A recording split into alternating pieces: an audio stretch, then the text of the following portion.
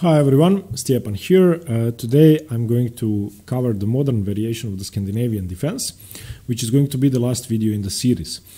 So far in all the videos we've been looking at the moves e4, d5 takes and queen takes, which is the main move in the Scandinavian, and after this we've been looking at knight c3 and knight to f3.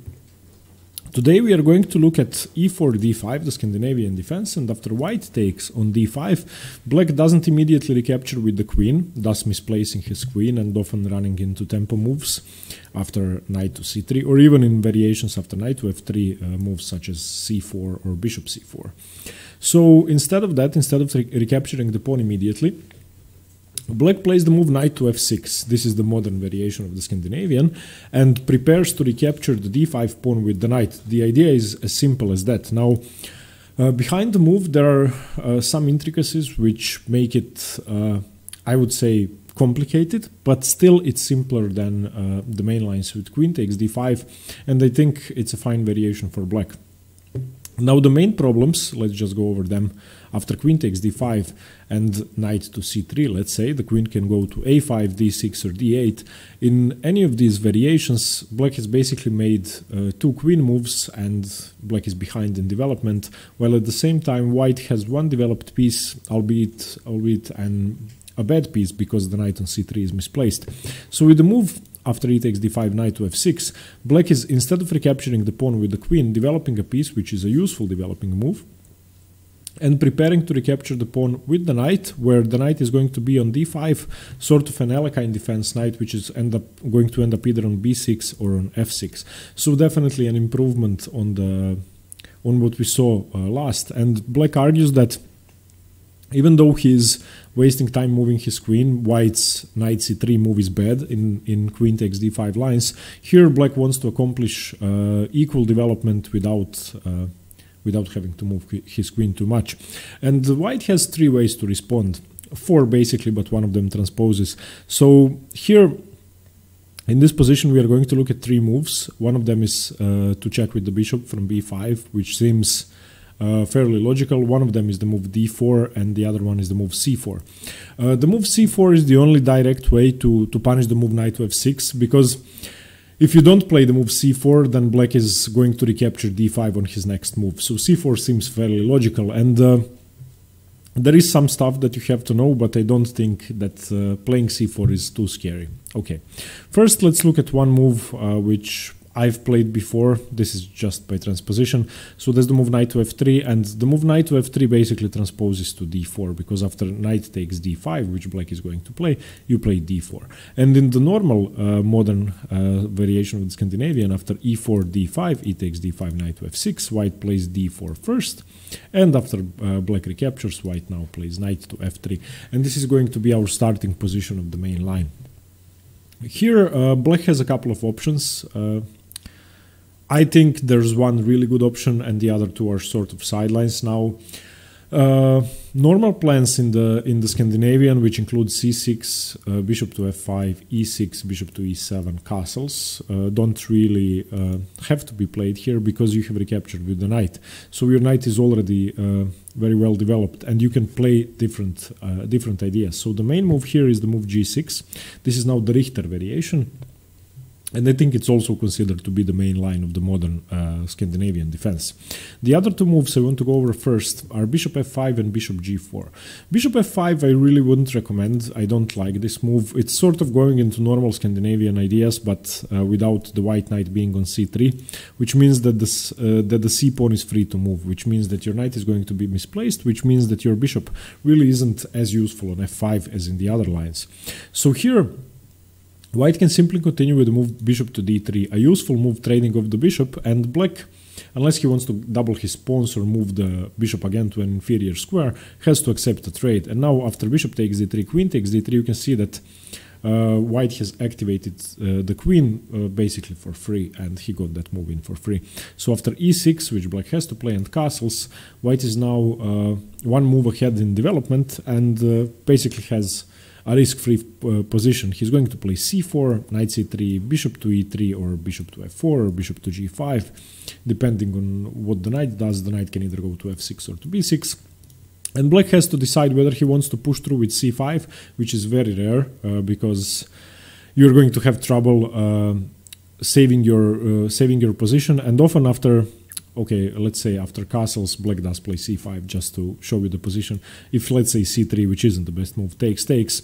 Often in these positions you are going to have an isolated queen's pawn position where the black pawn is on e6, which means that white will want to keep the material on the board and create kingside attacks with the moves such as knight to e5 and getting his bishop into play.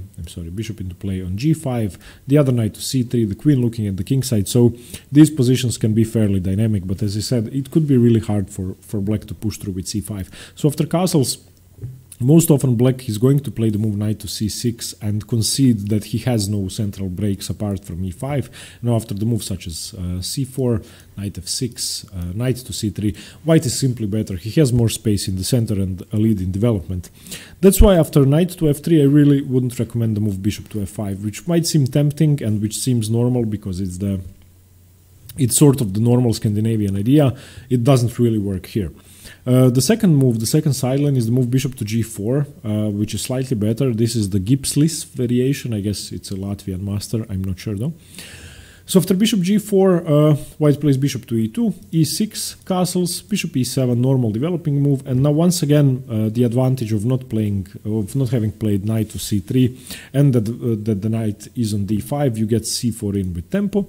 Knight to b6 is the main idea, and now knight to c3. And often in this variation with bishop to g4, unlike in the normal Alekhine where the pawn structure is slightly different and the pawn obviously isn't on e6, here the same idea can be applied, and very often white can play the move c5, forcing the knight into d5, and play that kind of Alekhine pawn structure, sort of exchange Alekhine pawn structure, which is possible and could happen. So in these positions, once again, I think that white has more space and white has a lead in development. I don't mean to say that white is so much better, but white's position is easier to play. If you turn on the engine in any of these positions, it's going to be +1 or more for white, which isn't really objective, but I think that white has an easier game. The only thing black can hope for basically is an attack. Otherwise, if black waits and doesn't do much, then white is going to be better. So I think black should play these positions aggressively and try to get as much pressure on white as soon as possible. Use the bishops and use his knights, use the queen, create some pressure.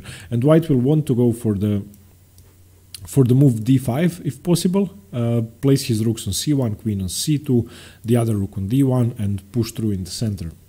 So yeah, this is the move bishop to g4, and once again an inferior position for black, which is why I don't think you should play this that way. So after knight to f3, which is the main line of the modern Scandinavian, also called the Marshall variation, I would recommend the move g6. And g6 goes for a completely different plan. You don't really have to play the move e6 in order to develop your bishop. You hold off the development of your c8 bishop until you see what white is going to do, and I think this is the best way to play. Now here, white has two ideas. One of them is the immediate c4, which is the main line, chasing the knight away, but there is an interesting move I've looked at, which is bishop to e2, and with bishop to e2 you can still play c4 later on, but after bishop g7, castles, you haven't played c4 yet, so you might not want to weaken the d4 pawn just yet. And c4 here is one of the main moves, but you can continue differently. I've actually looked at positions with b3 and bishop to b2, which I quite liked, and in conjunction with a kingside attack with h4, h5, that could be quite annoying, and still you can play c4 after bishop to b2. So this position with bishop to e2, this sideline is sort of nice. It doesn't go into the main lines, and black might not know what to do if you leave the knight on d5. And very often, which I've noticed, the players who play the Scandinavian defense and play the modern variation, unless you chase the knight away from d5, sometimes they are going to move it voluntarily, and sometimes they will basically leave it on d5, and the knight is going to be stuck there until you chase it away. So it might cause some confusion in the position, not that it's a big advantage or anything, just psychologically. Okay, after g6, the main move is c4, chasing the knight away, and now knight to b6 is the main move. Not knight to f6 because you want to keep your bishop as active as possible. Knight c3, bishop to g7. And now, as I said, we have the ideas of the Alekhine defense with a slightly different pawn structure. In the Alekhine defense, when black plays d6, white has a pawn on e5 when he takes. The difference is that one pawn goes to d6, either the e pawn or the c pawn. So you can imagine a pawn structure like this. Without the c pawn, that would be the Alekhine pawn structure, and it's very similar. So, okay. In this position, the main move for white is an idea from the Alekhine, c5, using the fact that the knight is stuck on b6. And the main move for black is knight to d5. Now, you don't want to take immediately. You don't have to take immediately. If black ever takes, and then you take with the b pawn, and your d4 weakness is solidified, and unless black takes, if the knight is stuck on d5, then the pressure on the d4 pawn isn't really that much, and white has an okay center. And you've actually managed to create a useful expansion with the move c5, even though the move seems weakening. So, okay, remember that in the main line after g6, more often than pushing through with d5, you are going to push c5 and gain space that way, chase the knight away from b6. Now, bishop to c4 is the main move, creating extra pressure on the knight. Now, black has to defend. Once again, if black takes, you are happy. You have a monster bishop looking at the f7 pawn, and I think if black takes on c3, then white is much better. Let's just see the engine evaluation. Yeah, this is +1.5 because the bishop is so strong and it's really hard to chase it away. You could try knight to c6 and knight here, but I guess white has time to stop that in its tracks. So, okay, after bishop to c4, black doesn't take. Black plays the move c6, safeguarding the knight. Castles, castles. Rook e1, b6. This is the critical moment, and this is the position which you have to study.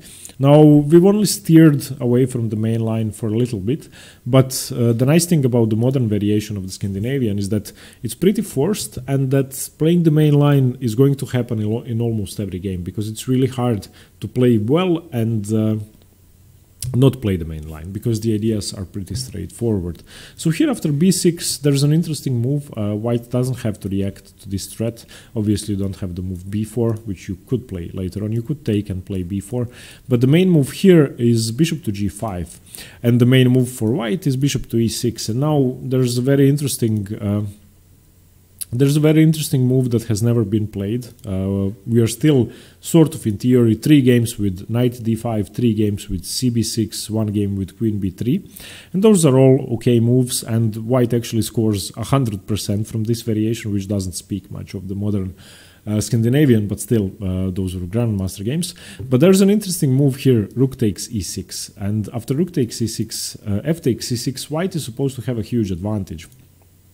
So more than +1.5 after the move queen to e2, and that's a very interesting move which I've studied somewhat, but I can't really see the advantage. So I have to study it some more. I really think that white doesn't have enough compensation for the exchange, even though the position is so closed, and as long as this knight stays here, you cannot open the d-file. So the rook on a8 is arguably much worse than any of white's minor pieces, and white has a lot of activity, but still you need to play actively to justify this. So this is just one idea which I would recommend you check out for yourself.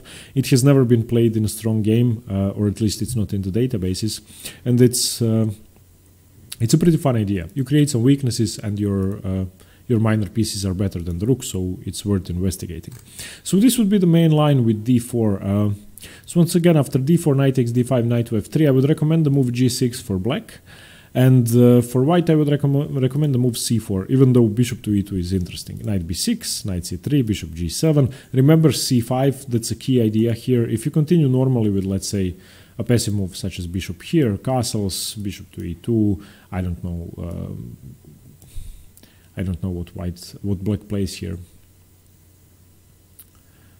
Well, okay, I don't know this position, and it's weird with the knight on b6, but yeah, remember to play c5. After bishop to g7, just remember the move c5, and that's the key idea, to chase the knight away to d5 and to create this tension in the center, which is going to be really hard for black to do something about. Okay, the next move I would like to look at briefly, after the move knight to f6. Instead of playing d4 or knight to f3 going into the main line, is the move bishop to b5. And this move sort of tries to defend the pawn, but not really. Bishop to d7 is the main move, and now bishop to e2 is the main move for white, giving away the pawn. But there's another move I would like to look at, and that's bishop to c4. The move bishop to c4 pretends to defend the pawn, but white cannot really defend it. Black plays bishop g4, provoking f3. Knight to e2 wouldn't be that good. So f3, bishop back to c8, knight to c3, defending the pawn twice, because now it was attacked twice. And now black plays knight b to d7, and black is going to play the move b6 and take back the pawn with tempo on the bishop. So d4, knight b6, the bishop has to move bishop b3, knight b d5, knight d5, knight d5, c4 chasing the knight away, knight f6, and now the move is bishop to e3. And this position I really don't like for white. The engine once again says that white is slightly better, but f3 is a weakness. The b3 bishop isn't really that strong. It's not clear which central pawn you should move. E5 is an idea for black. You can castle kingside or queenside, but neither seems very safe, and I really don't think that this position is too good for white. Okay, you have a lead in development, but yeah, it's nothing major. So after bishop to d7, I would recommend the move bishop to e2. So you sort of provoked black to move the bishop to an awkward square, and then you developed your bishop to a square you wanted to develop it to, but I think it's not that much. Knight takes d5, d4, bishop f5, knight to f3. You sort of get a similar position with the bishop on f5 and the bishop on e2. Black can here once again go for g6 positions, but for some reason bishop f5 is the main move. c4, knight b6, knight c3, bishop g7, etc. So I really don't think there's much in this move.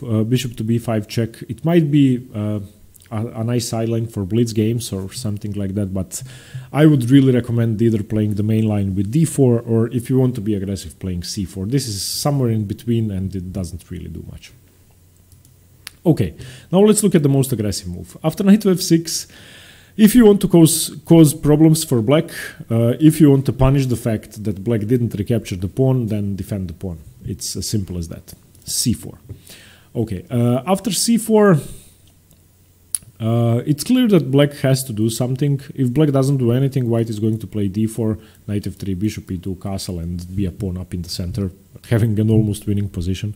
So black has to react immediately. If you, as I said, if you let white develop normally without trying to break through white's central pawns, c4 and d5, white is going to be better. So white has two moves to undermine the top of the pawn chain, either e6 or c6. I want to look at c6 first, because this transposes to the Caro-Kann, which is my favorite.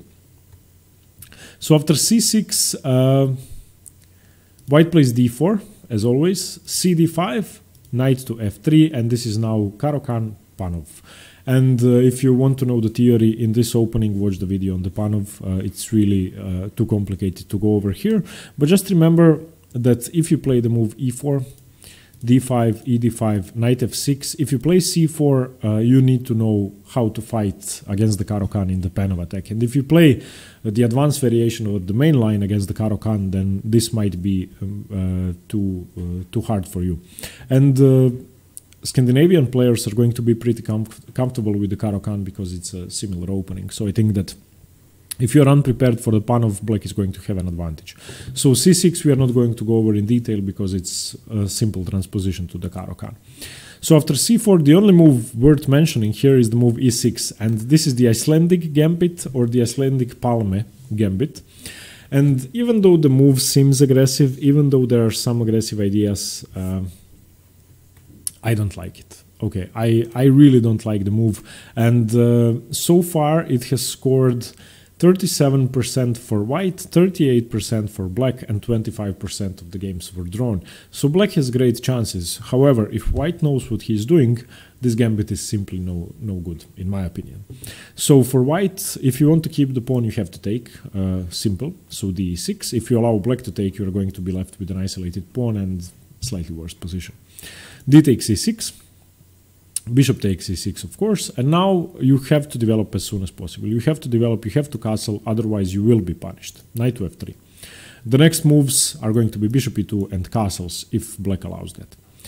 Here black has two main moves. Well, there's one more move, there's queen to e7, but this move I really don't like that much. Bishop to e2 isn't that popular here because after bishop to e2 black can take on c4, and that's basically winning for black, so you have to be careful. However, after queen to e7 you can take you can play queen to e2, and now after queen to e2 knight to c6, if of course black takes on c4 you can take the queen, so no problem, and white now plays d4, and after castles queenside you might think that this is trouble for white, but if you turn on the engine, white is winning, and if white knows what he's doing, then white is just much better. The thing is about these lines that you need to study them properly. You just have to study them, you have to know them, and you are never going to get in trouble. So after e6, the Icelandic gambit, d takes e6, bishop takes e6, knight to f3. The move queen to e7 is fairly simple to meet. If you play bishop to e2 you are going to lose, but don't blunder, play queen to e2, and black's trick didn't work, and now the queen is misplaced, the f8 bishop is blocked, black still has to castle queenside, so queen e7 is a clear waste of tempo, and after knight c6, d4 castles, I think white is perfectly fine. White can play either d5 or bishop to e3, both moves are fine. Okay, and this line in the Icelandic gambit, I'm not sure you're going to see too often because it's not that good. Here after d5, yeah, it's tricky. It's winning for white, it's tricky, but yeah, okay, some sacrifices here. The white king is still in the center, so black is pretending to be doing something, but there's really nothing here. There's just nothing here. Okay, you can see that the engine likes white, and there's no problem. So we are not going to look at queen to e7 anymore, because I think that's the worst choice for black. So after e6, Icelandic gambit, d6, bishop e6, knight to f3. I want to look at two moves. I want to look at knight c6 and c5. c5 is an interesting choice because in many variations white is going to strive for the move d4, and sometimes white is going to have to concede to that and play the move d3. So c5 stops any ideas of d4 immediately.